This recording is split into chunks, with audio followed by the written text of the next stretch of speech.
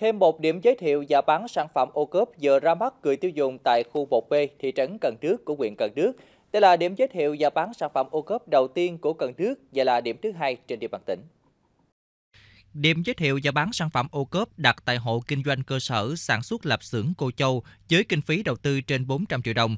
Trong đó, Trung tâm Khuyến công và Xúc tiến Thương mại Sở Công Thương hỗ trợ gần 200 triệu đồng từ chương trình Mục tiêu Quốc gia xây dựng nông thôn mới. Phần còn lại do cơ sở đối ứng. Bước đầu đã có 28 doanh nghiệp hộ kinh doanh, cơ sở sản xuất kết nối với hộ kinh doanh Cô Châu để giới thiệu bày bán trên 60 sản phẩm OCOP 3 sao, 4 sao của huyện Cần Đước nói riêng và của tỉnh Long An nói chung.